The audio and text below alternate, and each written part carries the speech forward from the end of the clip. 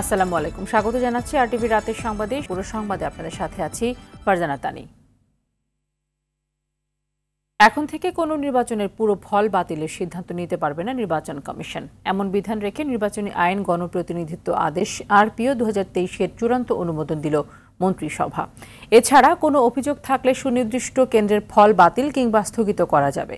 বিকেলে সচিবালয়ে মন্ত্রিপরিষদ সভা পরবর্তী সংবাদ সম্মেলনে এসব বিষয় তুলে ধরেন মন্ত্রিপরিষদ সচিব। এর আগে সকালে প্রধানমন্ত্রী শেখ হাসিনার সভাপতিত্বে তার তেজগাঁও কার্যালয়ে মন্ত্রিসভার বৈঠক অনুষ্ঠিত হয়। আরও জানাচ্ছেন মারুফ রেজা। নির্বাচনী আইন গণপ্রতিনিধিত্ব আদেশ তথা আরপিও 2023-এ নানা পরিবর্তনের কথা বিভিন্ন সময় উঠে আসে সরকারি সংশ্লিষ্ট নীতি নির্ধারকদের কথায়। অবশেষে আরপিও সংশোধনের খসড়ায় চূড়ান্ত অনুমোদন দেওয়া হলো।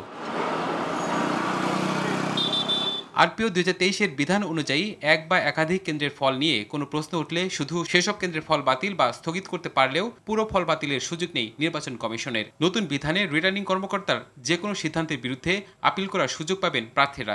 স্থগিত বা বাতিল করার ক্ষমতা ওই নতুন করে আমাদের দেওয়া হয়েছে। আমরা আমাদের সযত্ন বিবেচনা বা আমাদের আইনটার মধ্যে যেসব প্রভিশন আছে তাতে পুরো নির্বাচন বাতিল করার মতো রিটার্নিং অফিসারের যে কোনো সিদ্ধান্ত এই মনোনয়নপত্র বিষয়ে এটি আপিল করা যাবে। সুনির্দিষ্ট প্রমাণক সহ যদি অভিযোগ দাখিল করেন এবং দাখিল করে তারা যদি আপিল করেন সেটিও তারা বিবেচনা করতে পারবে না। এছাড়া সংশোধনীতে রাজনৈতিক দলের সর্বস্তরের কমিটিতে 33% নারী নেতৃত্ব নিশ্চিত করায় সময়সীমা বাড়িয়ে 2030 সাল করা সহ বেশ কয়েকটি সংশোধনী আনে মন্ত্রিসভা। রাজনৈতিক দলের যে কিছু শর্ত ছিল আর কি, বলা ছিল 20 সালের মধ্যে এগুলো করতে হবে, যেমন তাদের গঠনতন্ত্র জমা দেওয়া, তাদের ওই যে মহিলা সদস্য থাকার যে বিষয়গুলো ছিল।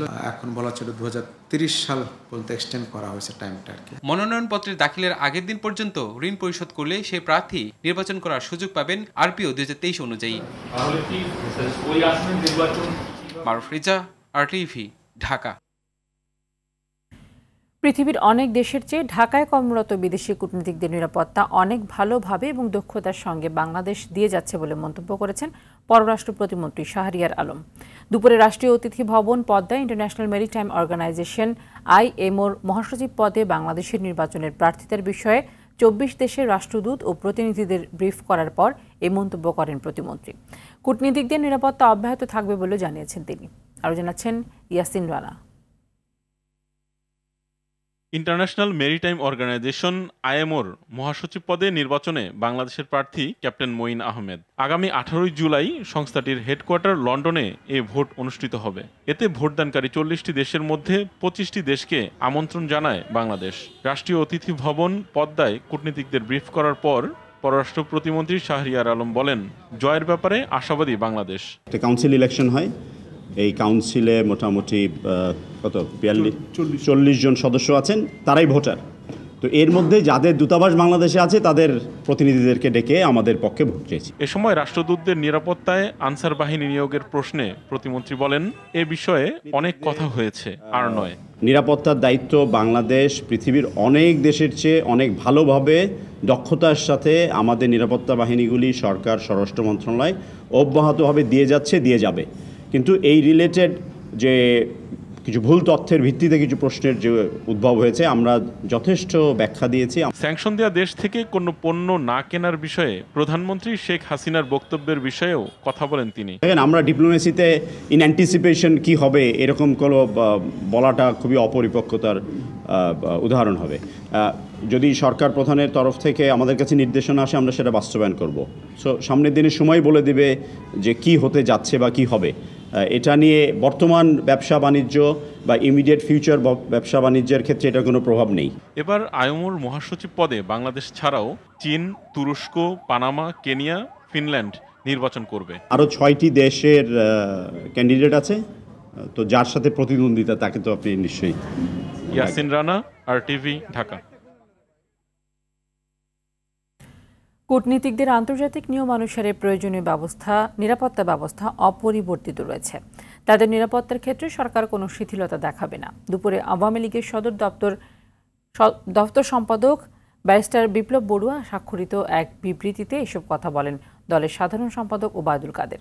বিবৃতিতে তিনি আরও বলেন, বিএনপি শাসন আমলে তাদের সৃষ্ট জঙ্গিবাদী শক্তির হোলি আর্টিজানে হামলার পর কূটনীতিকদের জন্য বাড়তি নিরাপত্তা ব্যবস্থা করা হয়েছিল। এটা কোনো স্থায়ী নিরাপত্তা ব্যবস্থা ছিল না।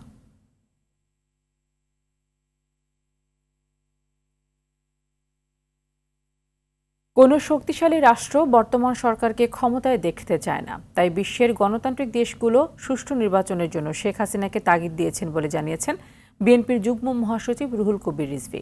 দুপুরে নয়াপল্টন বিএনপি কার্যালয়ের সংবাদ সম্মেলনে তিনি বলেন, বর্তমান অর্থনৈতিক সংকটের কারণ সরকার দলীয় লোকজনের লুটপাট, যা সরকারের মন্ত্রীরাও স্বীকার করেছেন।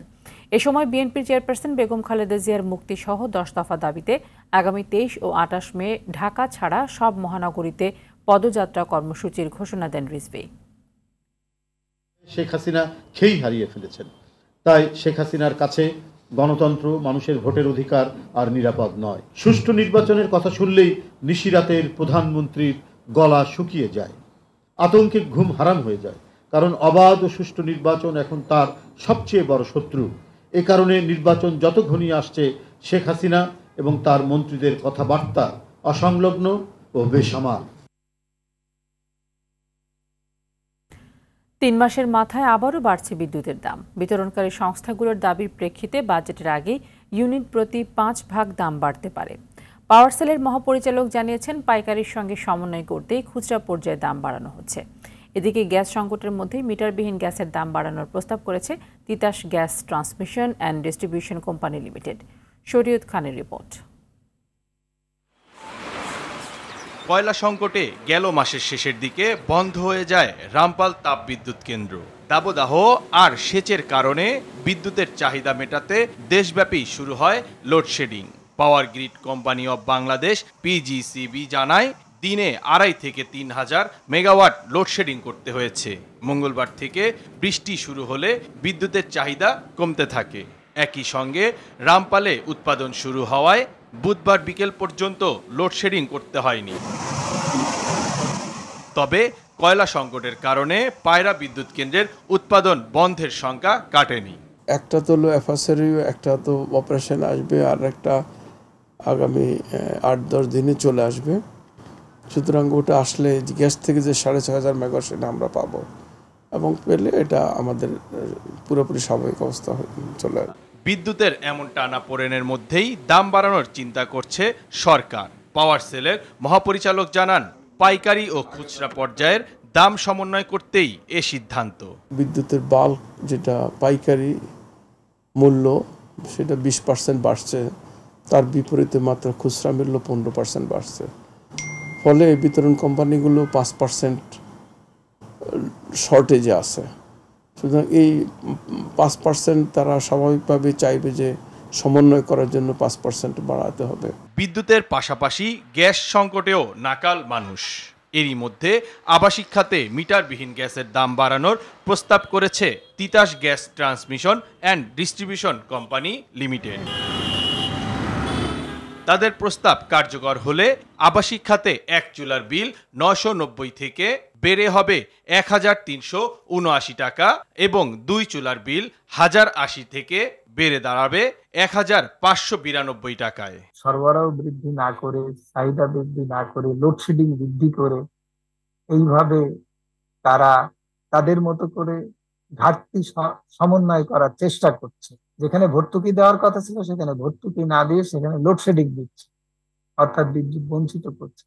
এরকম অবস্থায় বিদ্যুতের দাম বাড়ানো কোনোভাবেই ন্যায্য এবং যৌক্তিক হতে পারে। জ্বালানির দাম বাড়লে জীবনযাত্রার ব্যয় আরেক দফা বাড়বে। সংকটের মধ্যে গ্যাস বিদ্যুতের দাম বাড়ানোর প্রস্তাবের যৌক্তিকতা নিয়ে প্রশ্ন তুলেছেন বিশেষজ্ঞরা। শরীয়ত খান, আরটিভি, ঢাকা। এদিকে জ্বালানিতে ভর্তুকি দেয়া থেকে সরে আসতে যাচ্ছে সরকার। এজন্য আন্তর্জাতিক বাজারের সঙ্গে সমন্বয় করে তেল, গ্যাস ও বিদ্যুতের দাম প্রতিনিয়ত নির্ধারণ করা হবে বলে জানিয়েছেন বিদ্যুৎ, জ্বালানি ও খনিজ সম্পদ প্রতিমন্ত্রী নসরুল হামিদ বিপু। বিকেলে রাজধানীর একটি হোটেলে একটি কর্মশালার সমাপনী অনুষ্ঠান শেষে এসব কথা বলেন তিনি আরও বলেন, বিদ্যুৎ ঘাটতি মেটাতে সরকার সৌর বিদ্যুতের দিকে বেশ গুরুত্ব দিচ্ছে। বিশ্বব্যাংক দেশের বেশ কিছু জায়গায় পরীক্ষা নিরীক্ষা করেছে, যেখান থেকে 5,500 মেগাওয়াট সৌর বিদ্যুৎ উৎপাদন সম্ভব। সরকার আগামী 2 বছরের মধ্যে 2000 মেগাওয়াট সৌর বিদ্যুৎ উৎপাদন করতে চায় এবং মোট 8000 মেগাওয়াট উৎপাদনের লক্ষ্য রয়েছে বলে জানান প্রতিমন্ত্রী।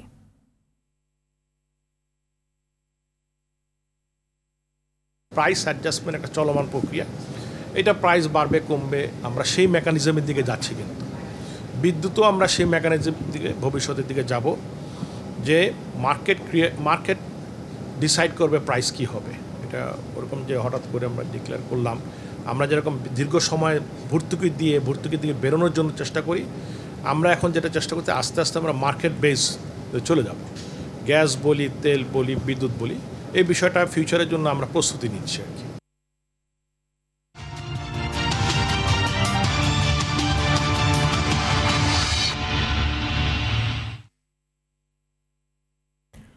বরিশাল সিটি কর্পোরেশন নির্বাচনে মেয়র পদে 10 জনের মধ্যে মনোনয়ন বৈধ হয়েছে 6 জনের, আর খুলনা সিটিতে মেয়র পদে বৈধ প্রার্থী 3 জন, বাতিল হয় 4 জনের মনোনয়ন।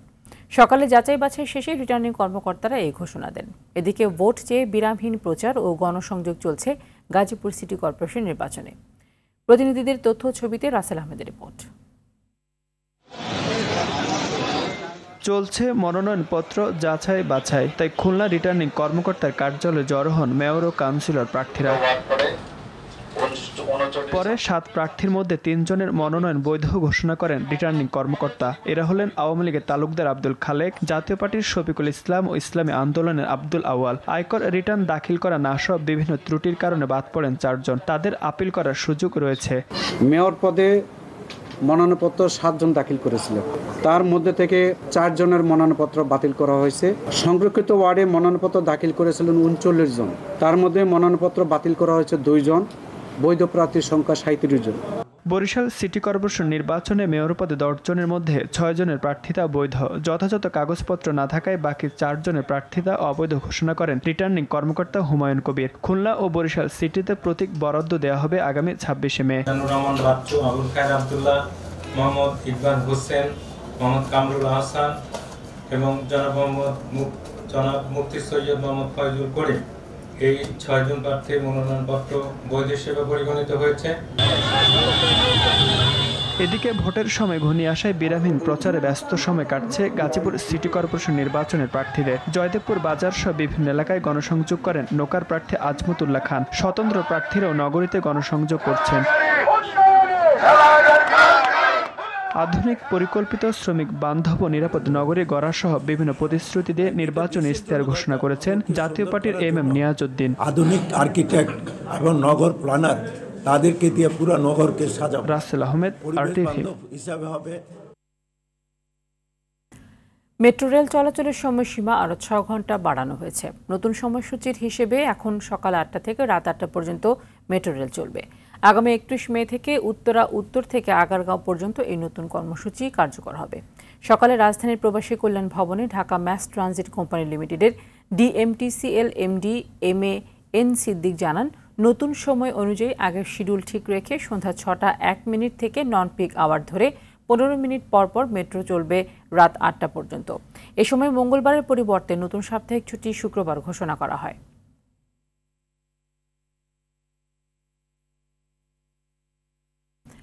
রাজধানীতে নকল শিশু খাদ্য তৈরির দায়ে best agro food and beverage নামের একটি প্রতিষ্ঠানকে 2 লাখ টাকা জরিমানা করেছে BSTI এর ভ্রাম্যমাণ আদালত। রাজধানীর উত্তরখানের উজিমপুরে অভিযান চালিয়ে প্রতিষ্ঠানটি সিলগালা করে 10 লাখ টাকার নকল জুস জব্দ করা হয়।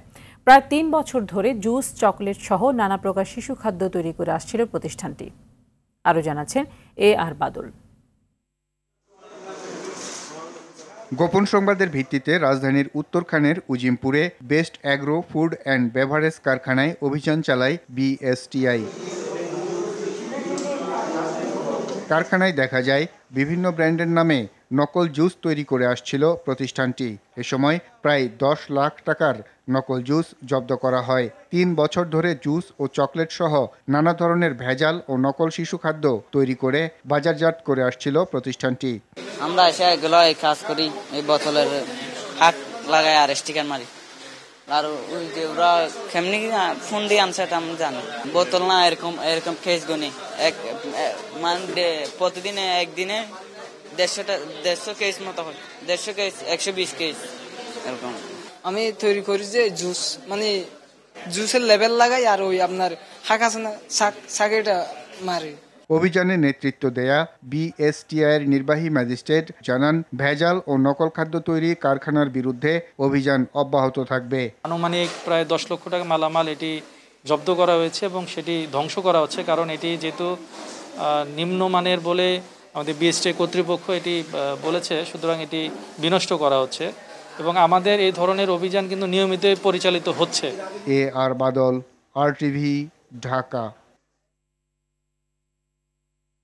234 কোটি টাকা ঋণ খেলাপির মামলায় চট্টগ্রামের 5 ব্যবসায়ীকে দেশ ত্যাগে নিষেধাজ্ঞা দিয়েছেন আদালত।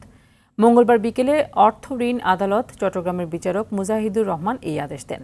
বিষয়টি নিশ্চিত করে আদালতের বেঞ্চ সহকারী রেজাউল করিম বলেন, ওয়ান ব্যাংক আগ্রাবাদ শাখা থেকে ঋণ নিয়ে পরিশোধ করেনি সীতাকুণ্ডের শীতলপুর অটো স্টিল মিলস লিমিটেডের চেয়ারম্যান জসিমউদ্দিন, ব্যবস্থাপনা পরিচালক নাজিমউদ্দিন, পরিচালক মোহাম্মদ হোসেন, জানে আলম ও মাহবুব আলম। ঋণের বিপরীতে যে সম্পত্তি তারা ব্যাংকে বন্ধক রেখেছেন তা খুবই সামান্য। এই অবস্থায় দেশ ত্যাগ করলে বিপুল পরিমাণ খেলাপি ঋণ আদায় অনিশ্চিত হয়ে পড়তে পারে। এ বিষয়ে ব্যবস্থা নেওয়ার জন্য বিশেষ পুলিশ সুপারকে নির্দেশ দেওয়া হয়েছে।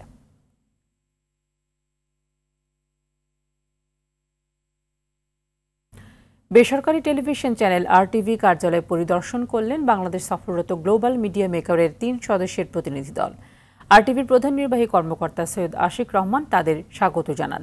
যুক্তরাষ্ট্রের ডিপার্টমেন্ট অব স্টেটের সঙ্গে সহযোগিতার ভিত্তিতে 2016 সাল থেকে ফিল্ম ইন্ডিপেন্ডেন্টের একটি উদ্ভাবনী প্রশিক্ষণ কার্যক্রম হিসেবে পরিচালিত হচ্ছে। এই কার্যক্রমের আওতায় সর্বাঙ্গীন চলচ্চিত্র নির্মাণ শিক্ষা, ব্যবসায় প্রশিক্ষণ, পেশাদার নেটওয়ার্ক গড়ে তোলার সুযোগ তৈরি হয়েছে।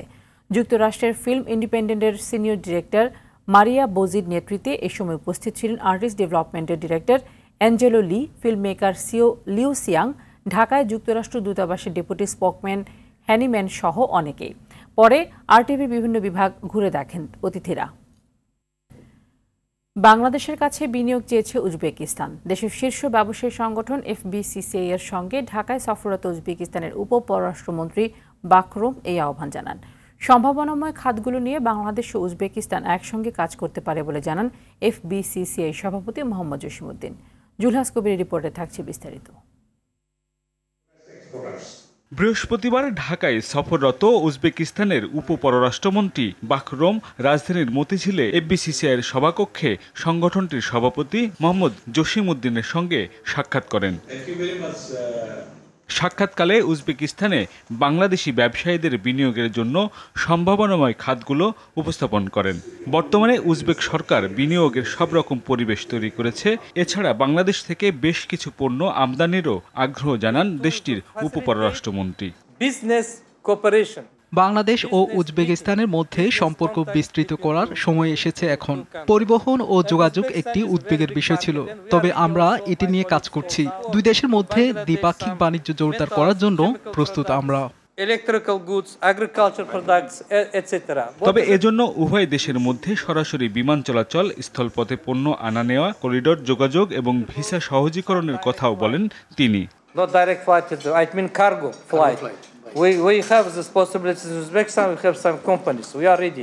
বাংলাদেশ ও উজবেকিস্তান সম্ভাবনাময় খাতগুলো নিয়ে একসঙ্গে কাজ করতে পারে বলে জানান এফবিসিসিআই সভাপতি। উচ্চ পর্যায়ের সফর এবং অংশীদারিত্বের ভবিষ্যৎ নিয়ে আলোচনার মাধ্যমে উভয় দেশই গতি পেয়েছে। ঢাকা তাশখন্দ সম্পর্কের মূল কেন্দ্রবিন্দু, বাণিজ্য ও অর্থনৈতিক সহযোগিতা, টেক্সটাইল, ফার্মাসিউটিক্যালস, কৃষি, তথ্য প্রযুক্তি সহ বিভিন্ন খাতে সহযোগিতার সুযোগ রয়েছে। বাংলাদেশ দক্ষিণ এশিয়া ও আসিয়ান দেশগুলোর আঞ্চলিক প্রবেশদ্বার এবং এশিয়ার দুই জায়ান্ট ভারত ও চীনের সঙ্গে অত্যন্ত ঘনিষ্ঠ সংযোগ হিসাবে কাজ করছে। আগামীতে দুই দেশের মধ্যে বাণিজ্য সম্পর্ক আরও উন্নত হবে বলে আশা প্রকাশ করেন এফবিসিসিআই সভাপতি। জুলহাস কবির, আরটিভি, ঢাকা। উত্তরা ব্যাংক লিমিটেডের 40তম বার্ষিক সাধারণ সভা অনুষ্ঠিত হয়েছে। সকালে ডিজিটাল প্ল্যাটফর্মে অনুষ্ঠিত এই সভায় দেশের তফসিলি ব্যাংকগুলোর মধ্যে সর্বোচ্চ 28% লভ্যাংশ ঘোষণা এবং ক্ষতি হিসাব সহ বার্ষিক প্রতিবেদন 2022 অনুমোদন করা হয়। সভায় ব্যাংকের পরিচালনা পর্ষদের chairman Azharul Islam, vice chairman Iftekharul ইসলাম, ব্যবস্থাপনা পরিচালক ও প্রধান নির্বাহী মোহাম্মদ রবিউল হোসেন সহ অন্যান্যরা উপস্থিত ছিলেন। এ সময় ভার্চুয়াল মাধ্যমে অনুষ্ঠিত হওয়া সভায় শেয়ার হোল্ডাররা ব্যাংকের সার্বিক অগ্রগতিতে সন্তোষ প্রকাশ করেন।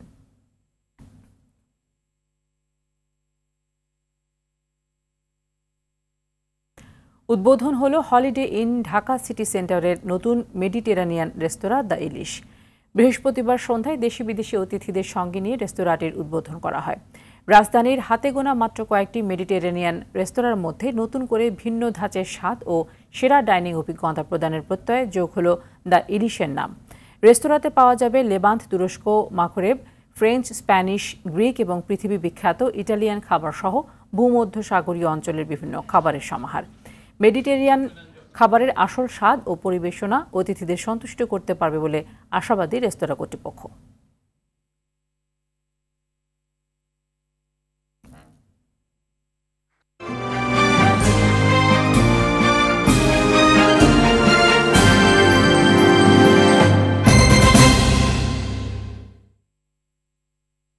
ন্যাশনাল লাইফ ইন্স্যুরেন্স আন্তর্জাতিক সংবাদ। নাইজেরিয়ার মধ্যাঞ্চলীয় প্লাটো রাজ্যে পশুপালক ও কৃষকদের মধ্যে সংঘর্ষে 85 জন নিহত হয়েছেন। ফরাসি বার্তা সংস্থা AFP-কে স্থানীয় সরকার পরিষদের চেয়ারম্যান ড্যানিয়েল বলেন, মাঙ্গু জেলায় হামলার ঘটনায় 85 জনের মৃতদেহ উদ্ধার করা হয়েছে। হামলায় অনেকে আহত হয়েছেন, তবে আহতদের সংখ্যা জানাননি তিনি। এছাড়া হামলাকারীরা অনেক বাড়িঘর ধ্বংস করেছেন। স্থানীয় বাসিন্দাদের অনেকেই এখন গৃহহীন হয়ে পড়েছেন। দেশটির পুলিশ বলছে, এই সহিংসতার সঙ্গে জড়িত সন্দেহে এখন পর্যন্ত 5 জনকে গ্রেফতার করা হয়েছে। ঘটনাস্থলে আইনশৃঙ্খলা বাহিনীর বিপুল সংখ্যক সদস্য মোতায়েন করা হয়েছে।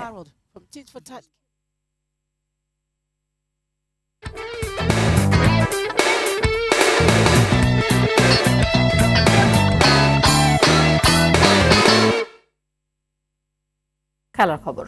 আসন্ন ওয়ানডে বিশ্বকাপের দলে কারা জায়গা পাবে এ নিয়ে দীর্ঘদিন ধরে চলছে নানান জল্পনা কল্পনা। তবে কারা দলে আছেন সেটা নিশ্চিত করেছেন বিসিবি সভাপতি নাজমুল হাসান পাপন।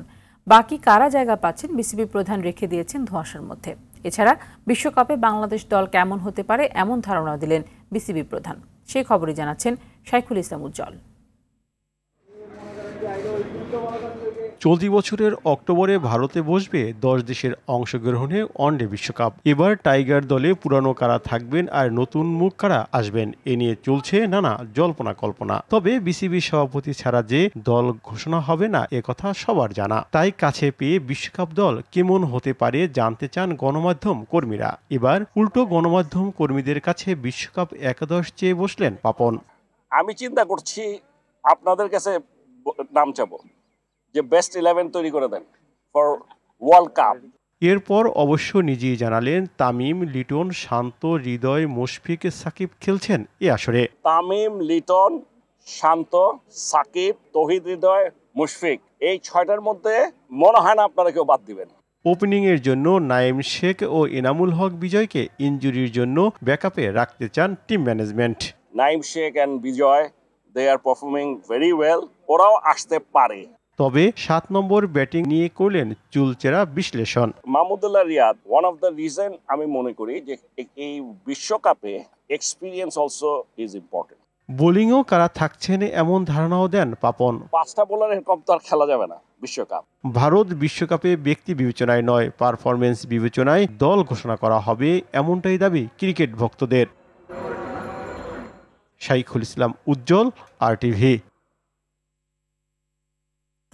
AFC অনূর্ধ্ব-17 নারী এশিয়া কাপ ফুটবল বাছাই পর্বের দ্বিতীয় রাউন্ডে বি গ্রুপে খেলবে বাংলাদেশ। বি গ্রুপে আরও আছে অস্ট্রেলিয়া, ভিয়েতনাম ও ফিলিপাইন। আজ কুয়ালালামপুরে বাছাই পর্বের দ্বিতীয় রাউন্ডের ড্র অনুষ্ঠিত হয়। এই গ্রুপে রয়েছে দক্ষিণ কোরিয়া, থাইল্যান্ড, ইরান ও ভারত। আগামী 16 থেকে 24 সেপ্টেম্বরের মধ্যে দ্বিতীয় রাউন্ডের খেলা অনুষ্ঠিত হবে। এখান থেকে 4টি দল উঠবে চূড়ান্ত পর্বে। আগামী বছর 7 থেকে 20 এপ্রিল ইন্দোনেশিয়ায় হবে চূড়ান্ত পর্ব। রাতের সংবাদে এই পর্যন্তই। সবশেষ সংবাদ জানতে যে কোনো মোবাইল ফোন থেকে 24141 নম্বরে ডায়াল করুন। মধ্যরাতের সংবাদ রাত 1টায় দেখার আমন্ত্রণ রইল। ধন্যবাদ সবাইকে।